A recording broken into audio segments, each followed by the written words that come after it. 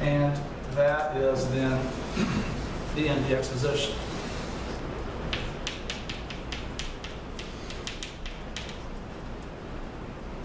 The development then works in the first section with the A theme.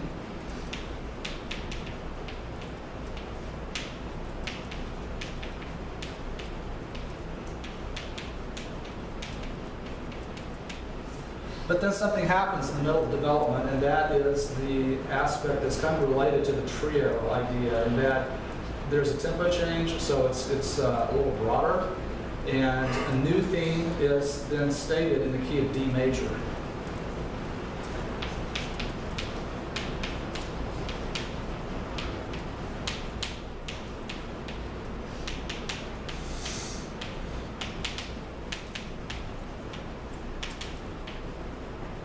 And so it stays in this key for a while. After the orchestra presents this new theme. It's a very exciting arrival point when that happens. And after this theme is stated, then there's a brief cadenza for the piano.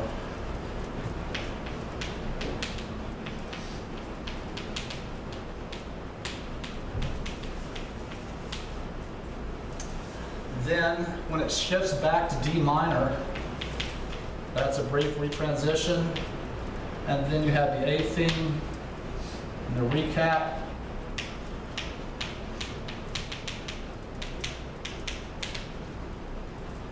and the B theme, and then coda.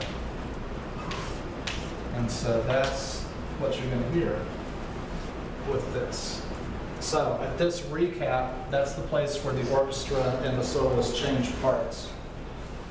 And you'll hear some hemiolas, which are typical of Brahms, you know. And this is a work that was written between 1878 and 1881. It was premiered in Budapest.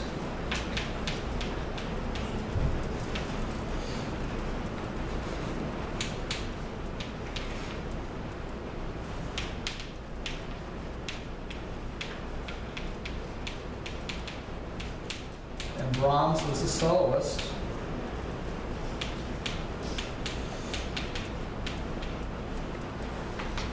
And it's one of the biggest of the concerti. It takes about over 45 minutes to perform this work. And so it's one of the very top of the literature. All right, that's the scores of Brahms. I'll give you a few copies of these Brahms scores just so you can disappear.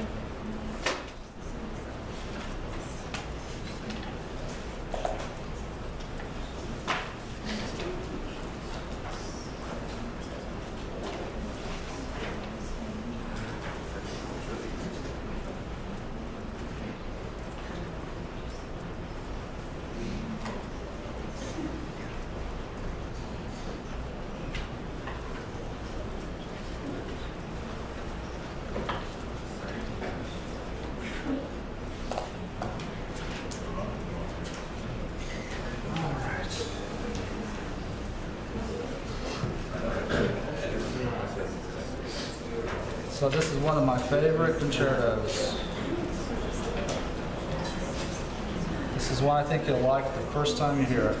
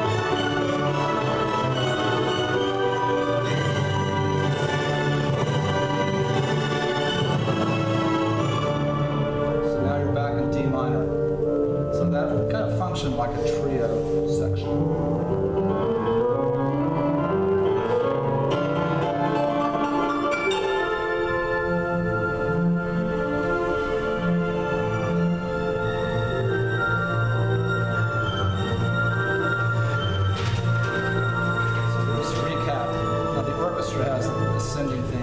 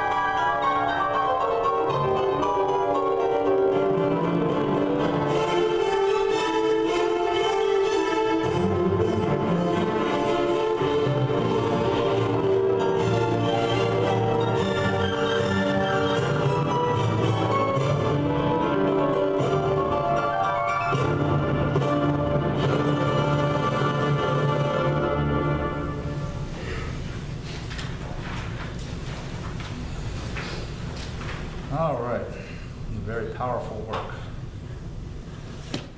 So, pass the scores across, and what we're going to do is go over the review sheets and talk about the essay on this next test a week from today.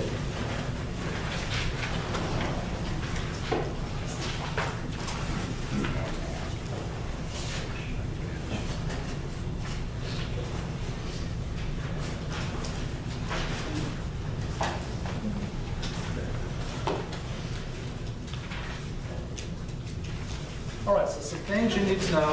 Of course, the listening ID is, a big part of it. And so you have one concerto grosso that has harpsichord, so that's a giveaway. Nobody should miss the Bach. And then there are 3 piano concerto movements, or actually 4 movements, 3 piano concertos that you'll have to identify. One's the Mozart D minor, and then 2 movements, second, third movement of the Beethoven fourth, and then the Brahms second movement of that. And then 2 violin concertos. So just to go over dates and everything real quickly, do you guys have any, are you missing any of the dates? So Bach, dates of his life, 1685 to 1750. And date of the Brandenburg Concerto is 1722. For sure, you should know ritornello form. I'll ask you a question about that. What's the role of the ripieno and the concertino in presenting and developing that ritornello theme? So you should know those terms. Ripieno, which is the term for the orchestra, basically a string orchestra, and then concertino, which is the solo group. And that was the characteristic of a concerto grosso. It has a solo group. So you should know the solo instruments in the Brandenburg Fifth are flute, violin, harpsichord, and it features an extensive harpsichord cadenza at the end of the movement. So be prepared to write something about ritornello form as it's expressed in this movement. So can you tell me a little bit about that? So what did you hear? What was the role of the ripieno? Ripieno just states the theme. So states the theme at the beginning and restates it at the end. And throughout the movement keeps restating that same theme, that same ritornello theme, just a portion of it. So that was the role of the orchestra. This reflects that basic concept, the theory of affections or doctrine of affections, that Baroque sensibility that only one theme should be presented per movement, that music has the power to affect the listener emotionally, and that you shouldn't confuse the listener with several different emotions. You should have one emotion, and that in many ways is apparent in Baroque instrumental music, for sure.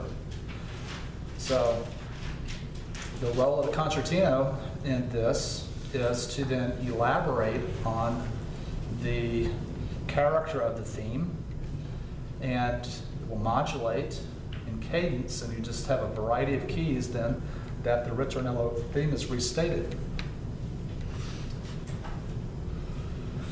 So you should be able to talk a little bit about the beginning of the antiphonal style of writing.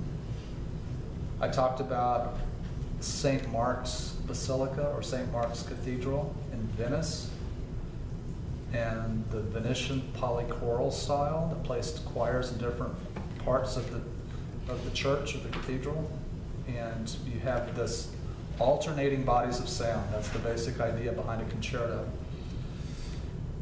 So you have the large group versus the solo group. And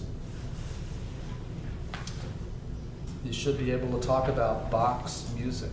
So be able to give some good things to say there. Who was a musicologist who cataloged Bach's work in 1950? Schmieder, right, good. And that catalog has what initials? BWV, good. So that indicates the Schmieder catalog of all the Bach works. Who was the great musician who reintroduced Bach in this famous concert in Leipzig in 1829?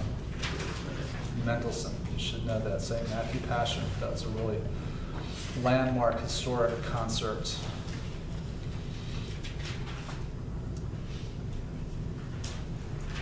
So know the places where Bach worked. So primarily Weimar and Curtin, and then Leipzig. And that appointment in Leipzig was as cantor, so the head musician for the church, that Protestant church. And so that's where Bach wrote his great cantatas, over 200 cantatas that are based on Lutheran chorales. So in your look through, so I could ask you to write something about Bach. All right, then with Mozart, that concerto was from 1785. It's the D minor piano concerto. So one of only two of the 27 that are in minor keys. And